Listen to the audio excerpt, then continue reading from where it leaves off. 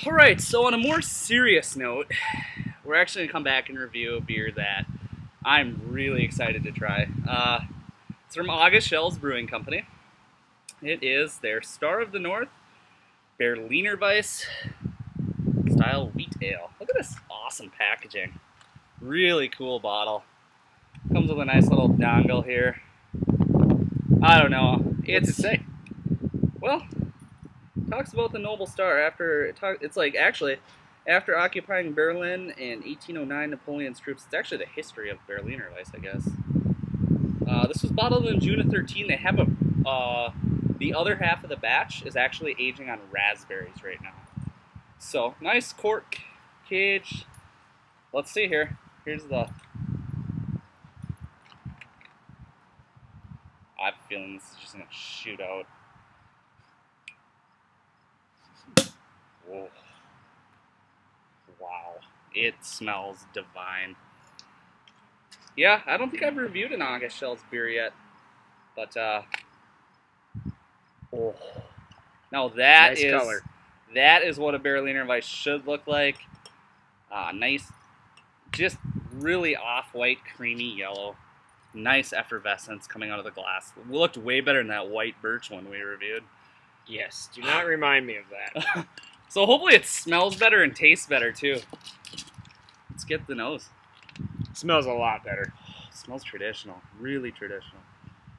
Nice lactic, tart, acidic quality coming through. Not sour per se, but definitely smells almost like fine champagne. Tart.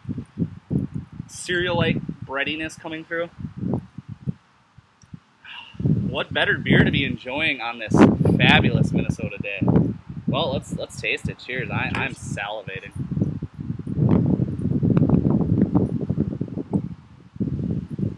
My God, that was really good. That is.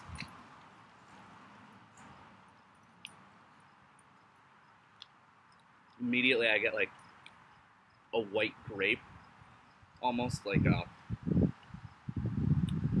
Chardonnay-esque grape. Some stone fruit. Really unique for a Berliner Weisse. Most of the Berliner Weisses I've had are just overly acidic and sour. This is good. Balanced. Yeah, very balanced.